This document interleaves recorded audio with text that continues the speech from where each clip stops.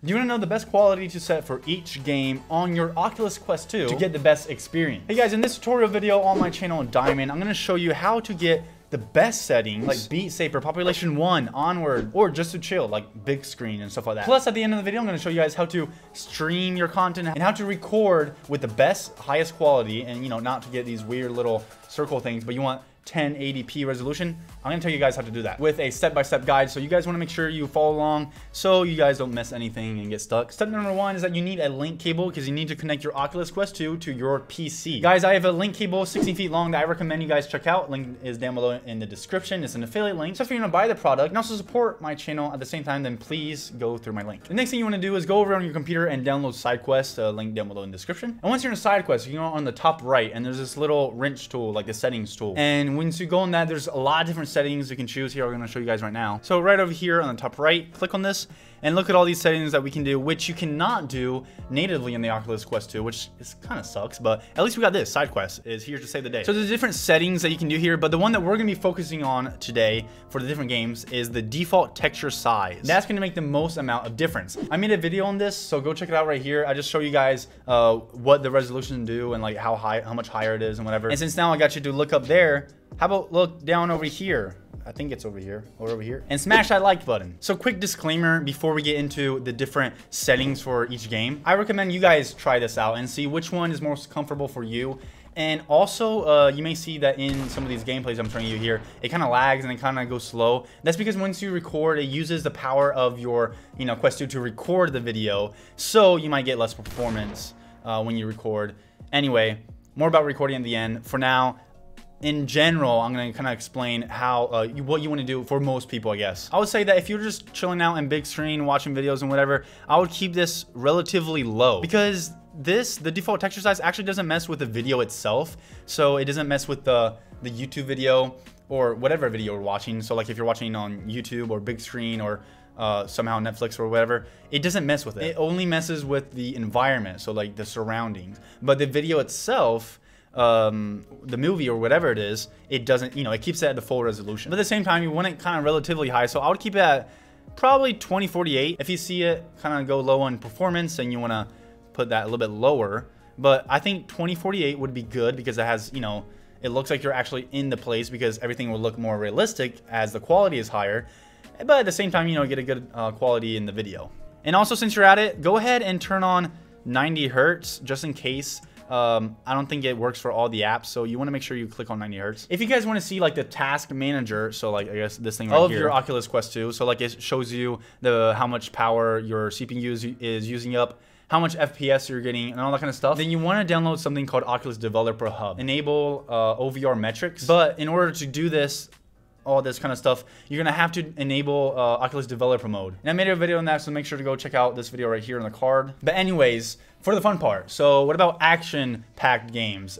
Games where you need a lot of performance, basically. You need high quality, both on performance, FPS, and also just quality in general. You want to see enemies far away, clearly, knowing exactly where to shoot and whatever. You get the gist. Right here, I would say that for the most part, you probably want it at 2048. As always, make sure to go check this out for yourself. This is how it works for me. It's kind of different for everyone, and it's kind of depends by how you feel with this. Oh, and by the way, sorry guys if I didn't mention this, I'll mention this now.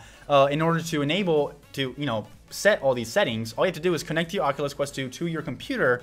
You have to click it. You have to click this thing right here. Right now, I don't have it connected, so it says failed. But if it were connected, it would say green light. Give me a green light, and it says that it's ready to go.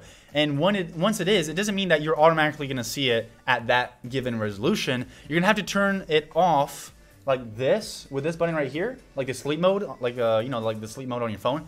You turn it off once, like that. Well, now it just turned on, and you turn it back on, and that's what basically sets the resolution. And also, you want to do this right before you start a game, because once you start a game, you can't do it. You can't turn it off, turn it back on. It's not going to work. You're going to have to quit the app and redo it. So yeah, it's kind of a pain process. I don't know why Oculus hasn't done anything about this. So for action games like Onward and shooting games like that, we're gonna focus our attention over to the FFR. Here it is, fixed foveated rendering.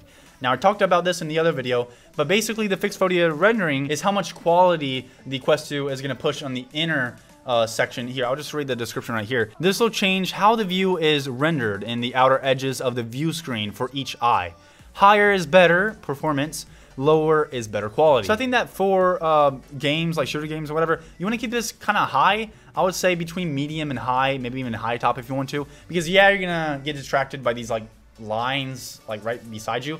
But when you're playing shooter games, you're not really looking with your eyes, you're looking with your head. So you're moving your head around most of the time. So if the highest quality is right in the middle of your eye, of the lenses, then that's probably the best. And you reduce the resolution on the outer edges, which gives you more performance. But it kind of depends on what you feel like. It kind of depends on what you want. This part, I'd say, is pretty subjective. So before I get to the recording settings, which is actually pretty cool, can you guys please do me a favor and like this video? It really helps me out.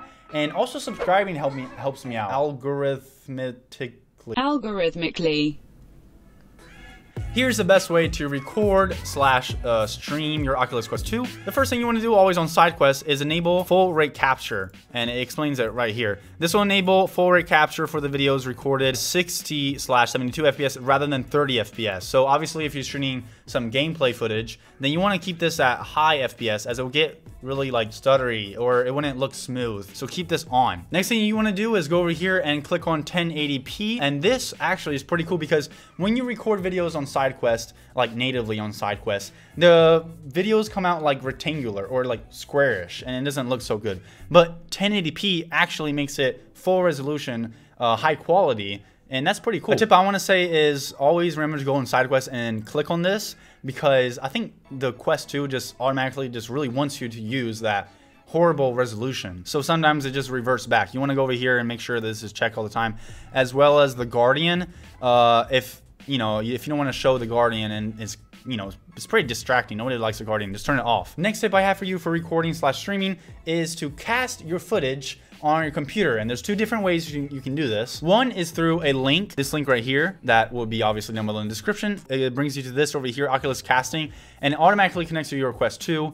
You have to go over and go to share and then go to computers, and it should automatically do this. But another way is to go over here on Sidequest, which you have a little bit more customizability. I'm so bad with my words. So you want to turn it on and get it connected to your computer. You click this little icon right here. Okay, so streaming options. You want to keep this all the same. So keep this off. Bitrate capture 8 million, so keep that how it is. And for this, you want to copy these settings right here that I just put also in the description as always. And the rest is fine, and you just do start stream. Now, this is what you should see. Honestly, I don't know if I really like this method. If you're wondering how to record your voice, well, there's a Mon mic that you can buy, which attaches right here or on the side. Down below in the description, you guys can find a link to a Mon mic I recommend. So if you're interested in recording some sick gameplays and want your voice to be heard, then make sure to go check that link out. Now, the last thing I want to share with you guys is how to access your videos and screenshot that you have done natively on your Oculus Quest 2. You want to go over here to this folder icon right here. And once you're here, when you go to Oculus, and then Oculus, you have screenshots and video shots. If you go on video shots real quick, look at all these videos I have here. I think the easiest thing right here to do is to look at the date. Remember when you recorded it. Say I want this to be saved on my computer. You click on this plus icon right here, and then download. All right, you do that, and you can select the location, wherever you want it, and then save to PC. And it's easy just like that. If you made it this far, then please like this video if this has helped you in any way, because that will also help me out. So thank you guys for doing that. Click over here if you want to see how to play Minecraft on the Oculus Quest 2. Over here if you want to see how to play Minecraft wirelessly. If you're hearing this, then comment legend in the next upload. And I'll make sure not only heart it, but also pin the comment. So make sure to subscribe with notifications to my channel, Diamond.